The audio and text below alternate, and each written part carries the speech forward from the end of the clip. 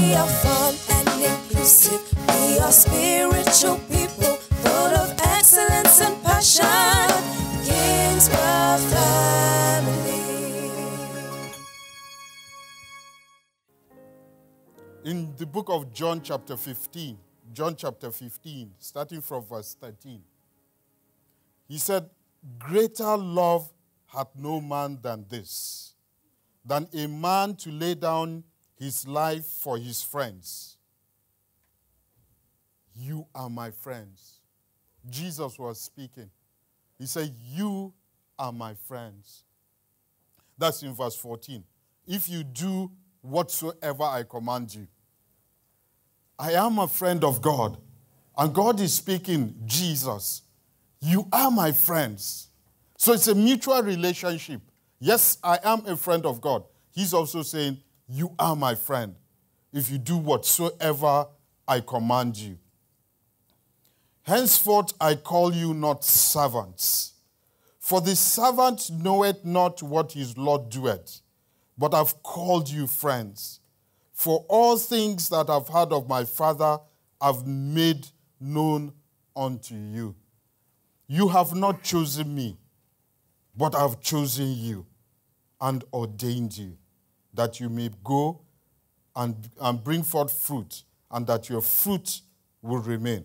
That whatsoever you ask of the Father in my name, he may give unto you. That song that we sang, I just want us to take a moment to allow it to sink in more. God is replying you now. You have sung unto him, you said, I am a friend of you. And he is saying that, yes, you're also my friends. I want you to be my friends, but you have to do everything that I command you. There's a possibility that my relationship with you is a servant relationship, but I want you to move it further. A servant doesn't know what I'm doing, but my friends, they know what I'm doing. My friends, they know what I'm doing. I just want you to bow down before God this day, declaring concerning that song, Lord, I am your friend. I am your friend, oh God. Lord, I want to move from being a servant to being a friend. I want to know what you're doing. Jesus was speaking to the disciples that he does nothing but what he sees the Father doing. Lord, today as I've come into your presence, Father, I don't want to be a distant friend. I want to be a close friend. I don't know whether that is your prayer today. Friends can turn around everything. Imagine walking around and God is at every moment. You're in constant communion with God. That is where we want to be. Lord, we thank you, oh God. Father, we have sung it and we have declared it, oh God, that we are friends unto you. And you have done the greatest you can do. You say greater love has none than this, than for a man to die for his friends. Thank you, Lord, for that which you have done. Thank you, Lord, for that which you continue to do. Father, we are not going to step out of this place downcast, oh God. Father, we're stepping out, oh God, knowing that we have friends in high places. We have friends in the highest of the high places. We have friends where it matters. Father, we thank you and we bless you, Lord. In Jesus' name we pray. Praise the Lord. Praise the Lord. Let's just clap for HOP once more as God is using them to set the tone of the day, preparing us for the Spirit. Praise the Lord. Praise the Lord. Okay, let's just go into the Word of God. Today I will just share with you briefly on a topic I got saying withholding nothing. Withholding nothing. And I pray that God will help us in Jesus' name. It tied in very closely with the song we sang. That's why I went ahead to do that prayer. We're about to round up the 8th month of the year, the last Sunday of August 2016. Is anybody excited? Okay, a few people are excited. Is there anybody that is keeping up with his plan for the year? Okay. Okay, I can hear that loud shout. It's just that I can't hear it in the physical. Maybe I can hear. No, I'm not doing any creepy things, okay? Praise the Lord. The Lord will cause us to finish strong in the name of Jesus Christ. I think God has been bringing to us very powerful words that have been focusing us. And just starting from Pastor Kola, I think it's Pastor Kola that came to take us on our praise, thanksgiving, who carried us to another level of thanksgiving and praise. And then Pastor Tunde came and told us, well, guys, the way to make it is to work as a team. Whatever we're going to accomplish much more as we work together as a team. So as you just look to your left, to your right. If I look left, okay, right? But I just want you to look at your team members. These are your team members. So these ones, I don't know which road you're going to take in heaven, because I don't know whether there will be Maidenhead and all these Berkshire and all that in heaven. But on that Kingsborough highway, these are the people you will see in mansions with you. Okay? So you walk with them. As you hold your hands together with them, you'll be chasing thousands in the name of Jesus Christ. And of course, Pastor Shegun carried us to teach us on focus, a message that we're all focused now, right? Praise the Lord. We have removed some things that are not, that's so, Okay, or you need to go out to YouTube again. Praise the Lord. And Minister Chidi carried us through a wonderful teaching also for a coach and some management tips about managing our time. Praise the Lord. If you missed Wednesday, it's not my fault. Praise the Lord. And today I'm going to share briefly on withholding nothing. Withholding nothing. And I mean, there's this song, this very popular song that he says, withholding nothing. Lord, I give everything unto you. Withholding nothing. Withholding nothing. That is my ultimate sacrifice unto you. But it so happens that God has also given everything, withholding nothing. Just like the scripture says, we love him because he first loved us. Yes, we can come and say, yes, Lord, I give everything to you. I give all to you. But he first did it. He first did it. We are only responding to what he has done. According to his divine power, had given us all things that pertain unto life and godliness, through the knowledge of him who called us to glory and virtue. So God has given us all things that pertain to life and godliness through his divine power. In the NLT version of the same scripture, verse 3, he says, by his divine power, God has given us everything. So God has given us everything we need for living a godly life. We have received all this by coming to know him, the one who called us to himself by means of his marvelous glory and excellence. And because of his glory and excellence, he has given us his great and precious promises.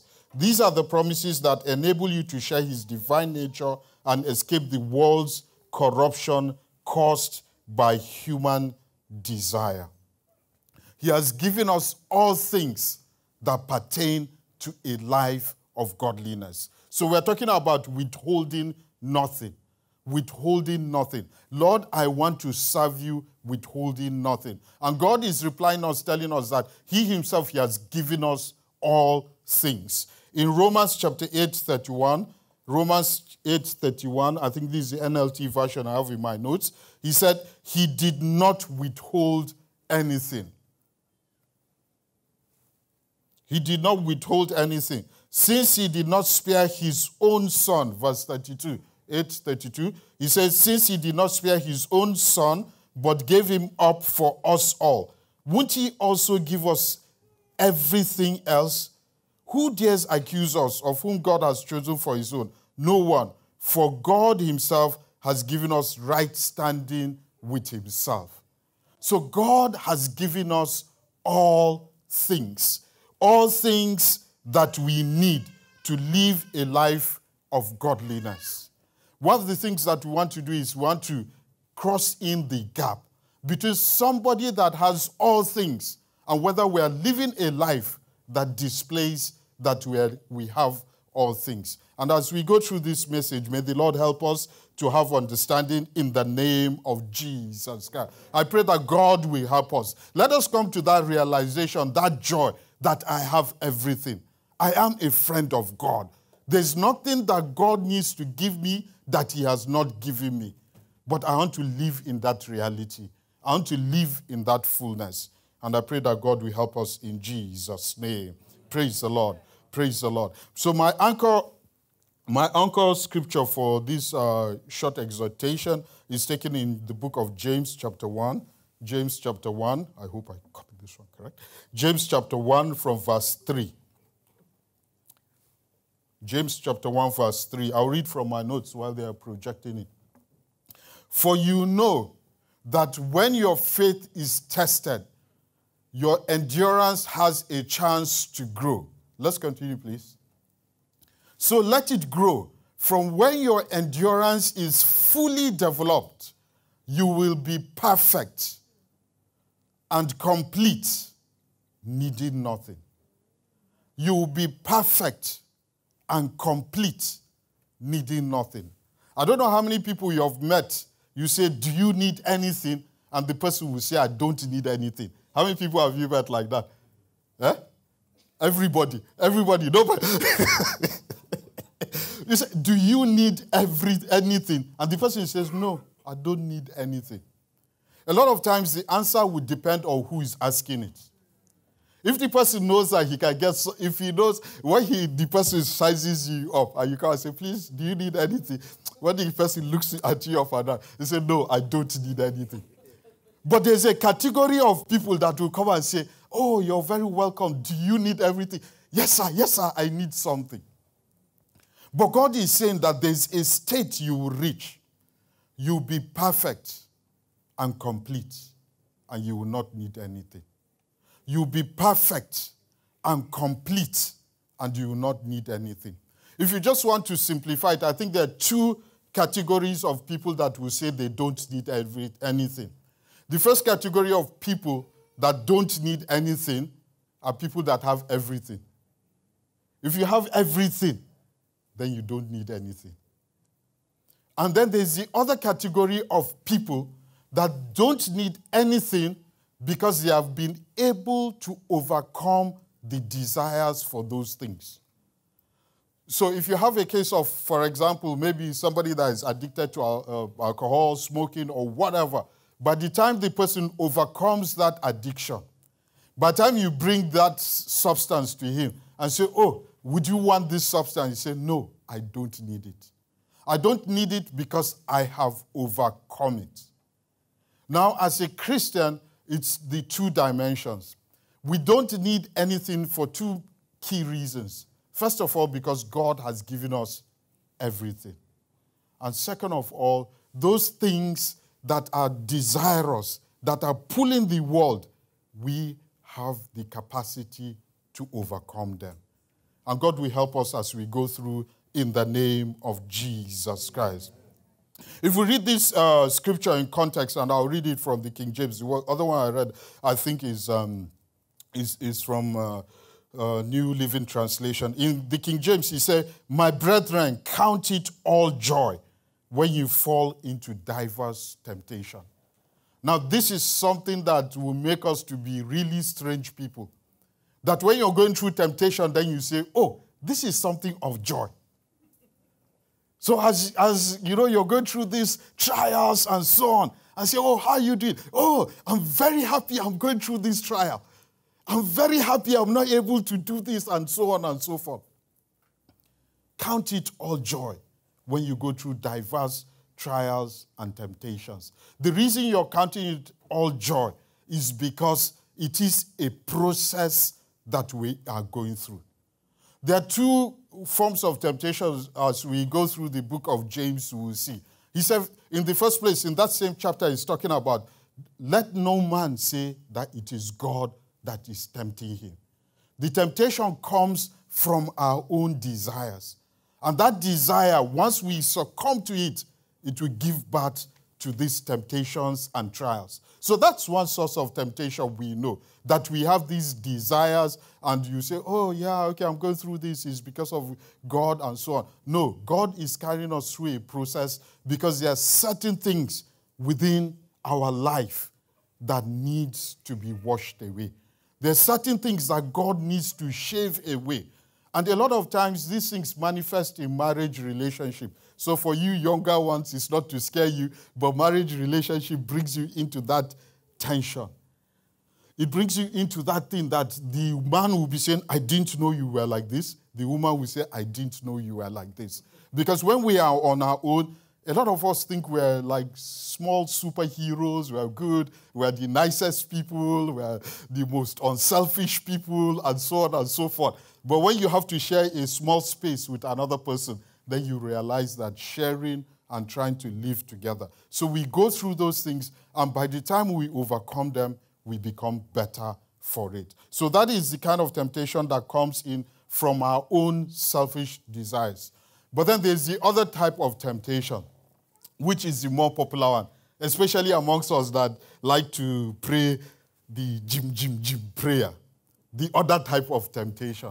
And I want to go through that a little bit with a scripture where Jesus was talking to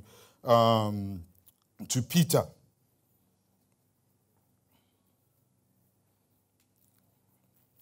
And this is found in the book of John. Oh, I'm sorry, that's not John. It should be in Luke. Luke 22, I think. Luke 22, verse 31.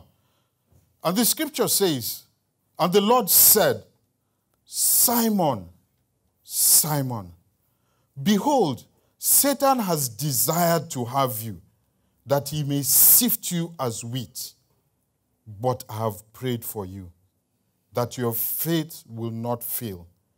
When thou art converted, strengthen your brethren. This is one thing that we go through as Christians. And this is Jesus speaking to Peter now. He says, Satan made a request that he wants to deal with you.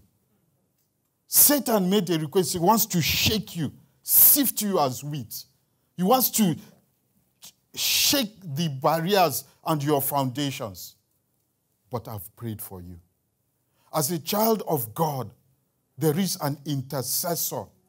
Jesus is praying for each one of us. And the prayer is this. He's not saying that the temptation should not come. That's not what he said. He said, I pray for you that your faith will not fail you. Your faith will not fail you. Irrespective of the shaking, irrespective of the temptation, the prayer is that, Lord, may my faith not fail me. May I not doubt you, O God.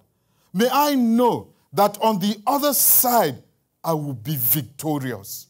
And why God allows it is the victory. By the time you go through it, he says you receive a crown of life. God wants to crown us. And Satan is saying, oh, he thinks he's getting the victory. Even with Jesus, he thought he was getting a victory by going to crucify him. But what happens for the resilient Christian is Satan regrets it. And that's what he did with Jesus. He said if he had known, he wouldn't have crucified him. If he had known how resilient you are, if he had known how much you stand in faith, then he wouldn't bring that temptation. That is why he said in 1 Corinthians 10, 1 Corinthians 10, do I have it here? 1 Corinthians 10:13. He said that there is no temptation that has taken you, but such that is common to man. So every temptation, every trial you're going through, there is nothing that is extraordinary about it. It is common to man. But God is faithful. God is faithful. In whatever we're going through, even when it looks so empty, even when it looks like, Lord, I've been calling upon you, oh God. Father, how come? How long is it going to take? The scripture is saying that God is faithful, who will not suffer you to be tempted above that which you are able, but with the temptation will make a way of escape, that you may be able to bear it. Today I pray for you in the name of Jesus Christ, that every way of escape that the Lord has provided, your eyes will be open to see it in the name of Jesus Christ. You will not take the counterfeit way of escape in the name of Jesus Christ. The easy way that the enemy will say, oh no, go this way, you will not take it. In the name of Jesus Christ, you will be victorious and you will overcome in the name of Jesus Christ. In 1 Peter chapter 1 verse 6, he said, wherein you greatly rejoice, though now for a season, if need be, ye are in heaviness through manifold temptations, that the trial of your faith, being much more precious than gold that perisheth, though it be tried with fire, might be found unto the praise and honor and glory at the appearing of Jesus. There is a trial of faith that we're going through, and is likened to being put inside fire. This is scripture. I know sometimes we know the nice parts and so on, but he's saying that you're going to go through something that will be like you're going through fire, but it's going to be to the glory of God. He's going to give the strength to go through it. Whom having not seen, you love, in whom though now you see him not, yet believing, you rejoice with joy unspeakable, full of glory, receiving the end of your faith, even the salvation of your souls. The salvation of your souls. There is an end game. God is raising up a group of resilient people. He's raising up a group of people that are able to withstand every trial and every temptation. He's raising up a people that want nothing of this world, yet they have everything. They have everything, but they are not a slave to anything. That is the people that God is raising up. And that is why sometimes we go through these things. But he's saying it is to the praise and honor of the Lord. Hallelujah. Hallelujah.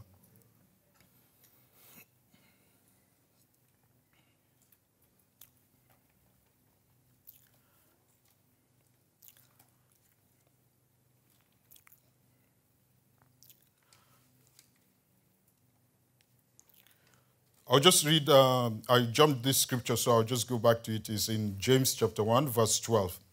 This is the NLT version. James chapter 1, verse 12. And he says, God blesses those who patiently endure testing and temptation. Afterward, they will receive the crown of life that God has promised to those that love him. So God blesses those who patiently endure testing and temptation. Afterward, they will receive the crown of life which God promised to those who love him. That shall be our portion in Jesus' name. I said that shall be our portion in Jesus' name. Amen. Praise the Lord. So I'll just take a few lessons. I'm just going to take 3 points, three lessons. Three lessons from the life of Apostle Paul on this wanting nothing. So 3 lessons. Our teaching today, we said withholding nothing. Withholding nothing. And what we said is, as children of God, we pour out and sing unto God, Lord, I'm coming unto you withholding nothing. And God is saying also, I am also withholding nothing. So what you're going through, it might look like I've withheld things from you. No, what I'm doing is that I've given you all things, but I'm carrying you through a process that even though you have all things, you're not going to be slave to all things. So, like I said, let's take a few lessons from Apostle Paul. And in Philippians chapter 3, very popular scripture we know, Philippians chapter 3, and I'm taking it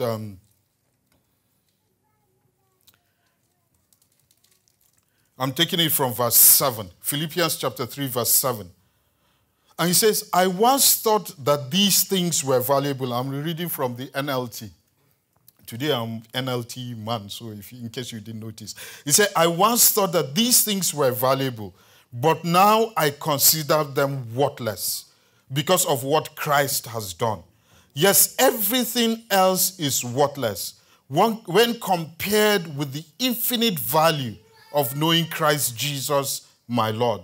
For his sake, I've discarded everything else, counting all as garbage, so that I could gain Christ and become one with him. I no longer count on my own righteousness through obeying the law. Rather, I become righteous through faith in Christ. But the key thing I want to bring here is when he puts a comparison between the things he has accomplished, between the things that the world is able to offer and the knowledge of Christ. When he puts them side by side, he says that all these things, they are as dung. All these things, they are like garbage compared to the excellency of the knowledge of Christ Jesus. Brethren, the practical aspect of this is that we're going to be put in decision, in a place of decision, where we have to make a decision that do I pursue those things or do I pursue the excellence of knowing Christ Jesus? And for each of us, it's going to be different. We are not Apostle Paul. Some of us are not full-time missionaries, so some of the things we'll be challenged to do might not be the same as the other.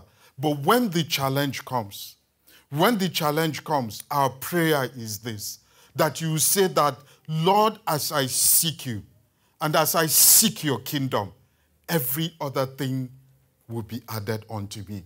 Lord, you who did not withhold anything, you who gave me all things, you're able to see me through. Lord, I want to move into the realm of the excellency of the knowledge of Christ Jesus. I want Christ to be precious unto me. I want him to mean more than any other thing in my life.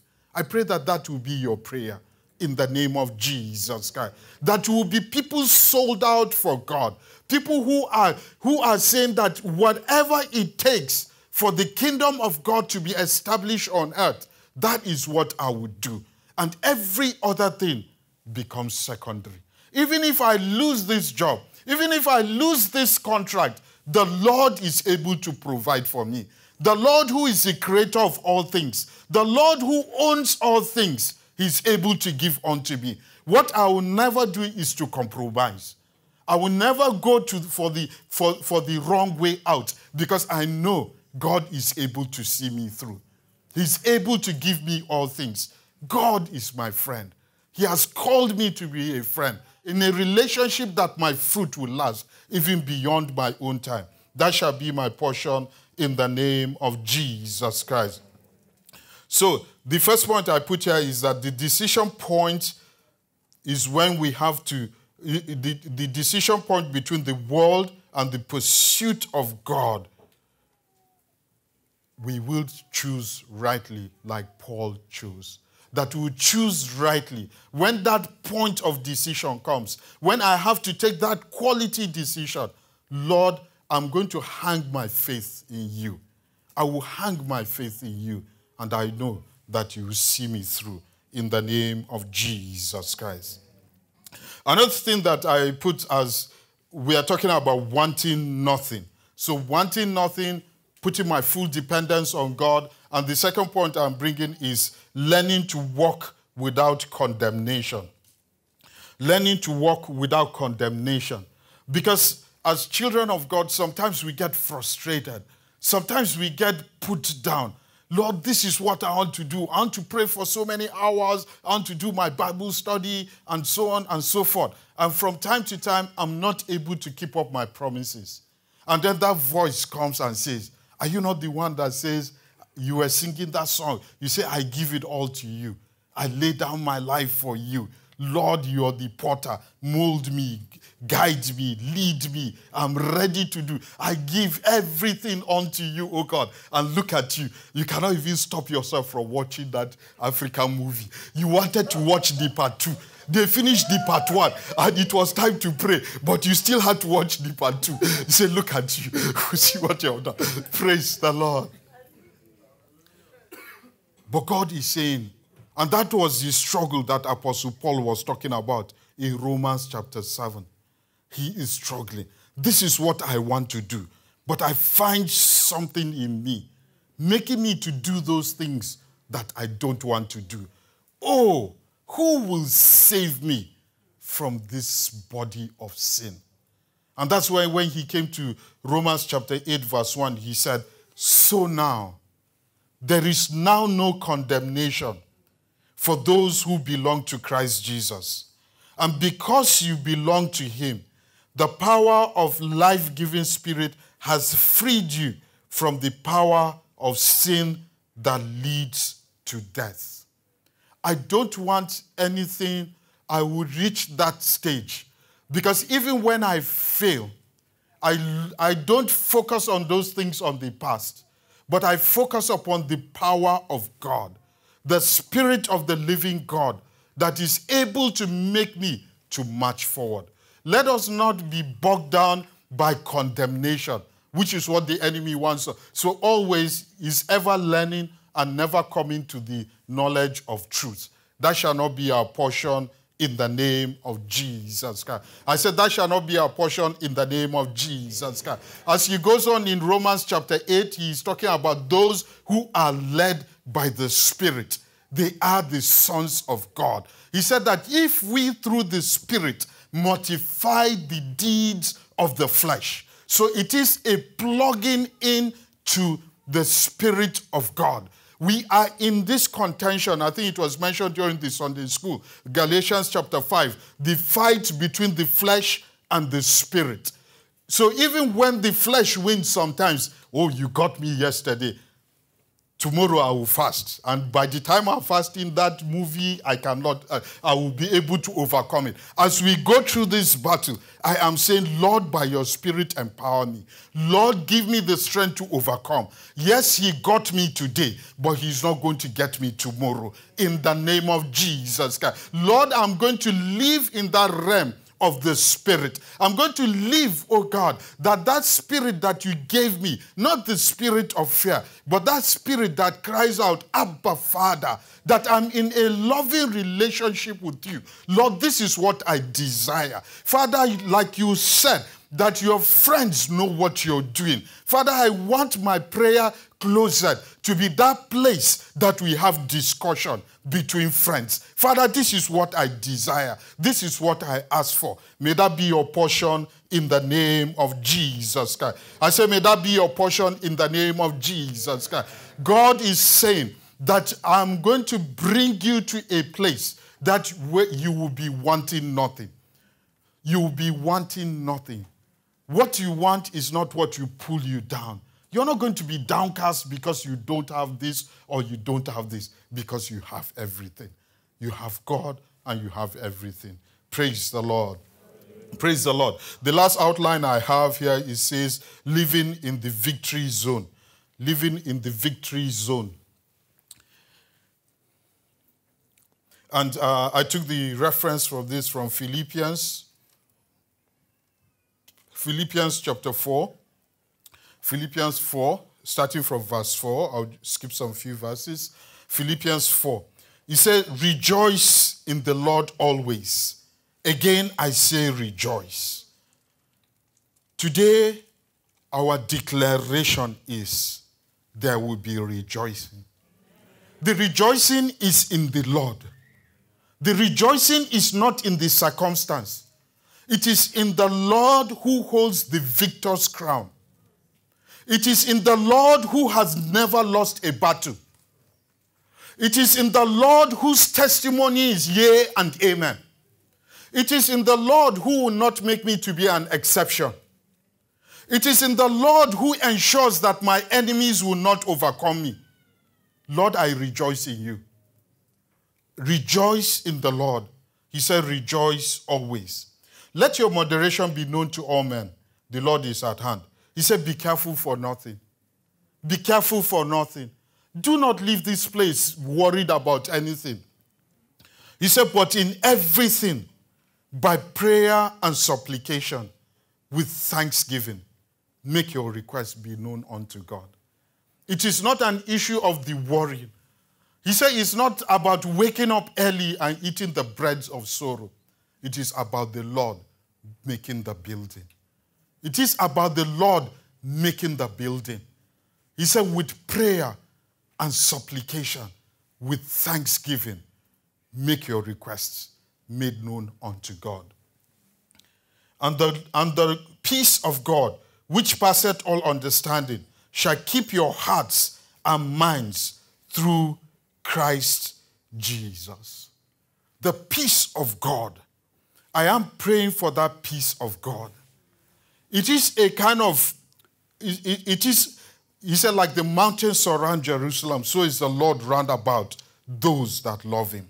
He said, the name of the Lord is a strong tower. The righteous, they run into it and they are safe. There is a place in God where peace will surround.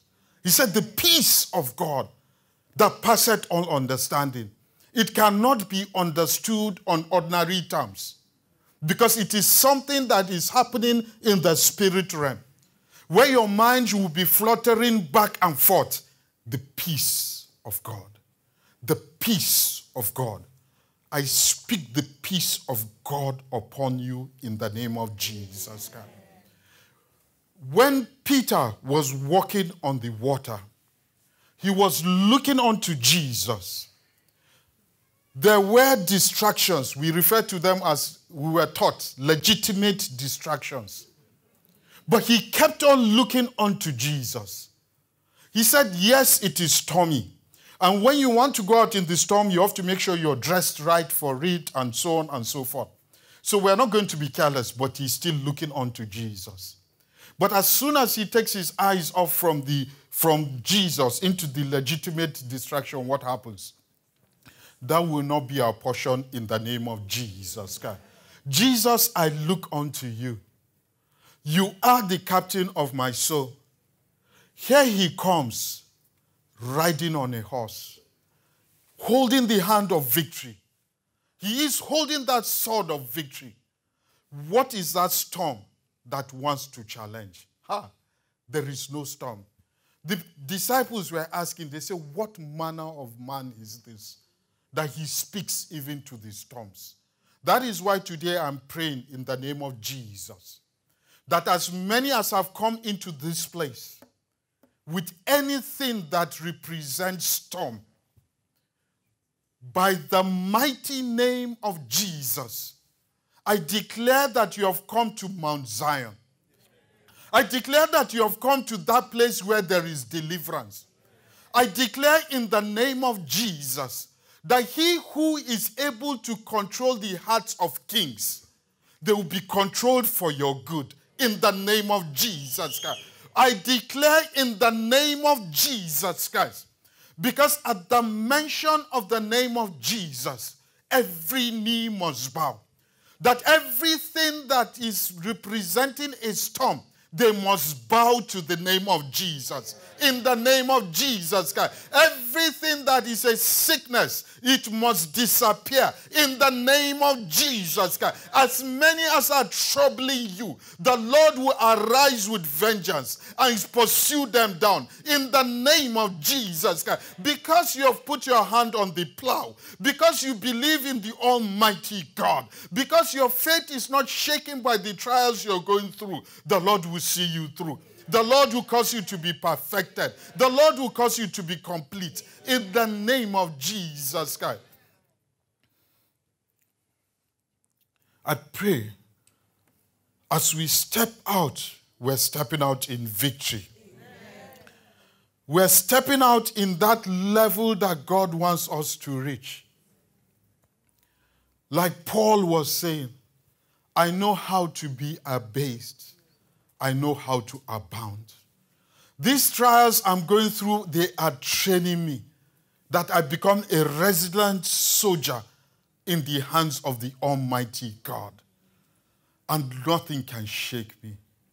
I can do all things through Christ that strengthens me.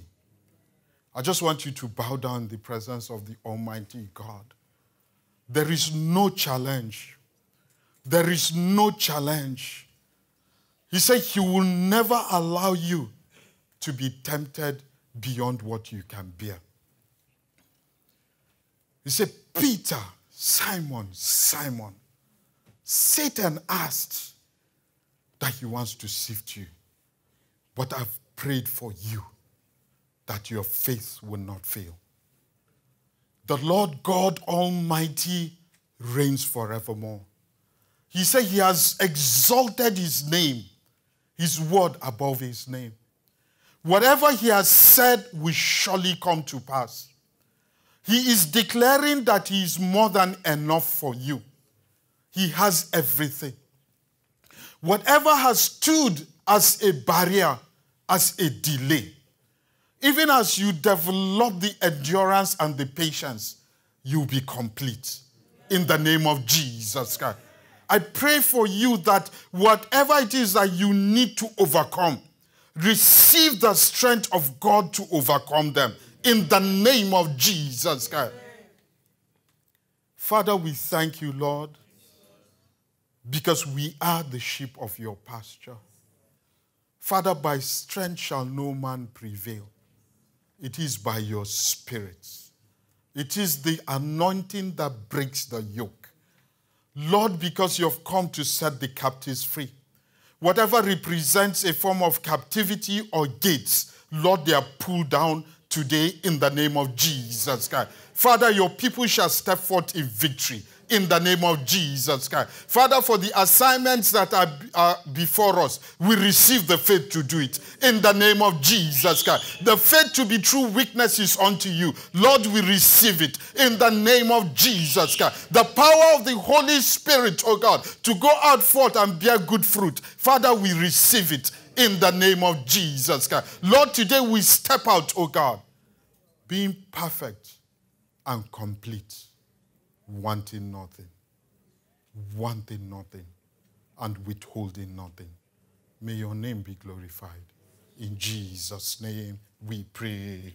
Amen. Amen. Praise the Lord. Also, make sure you add us on Facebook, follow us on Twitter, subscribe to our YouTube channel, and visit the church website.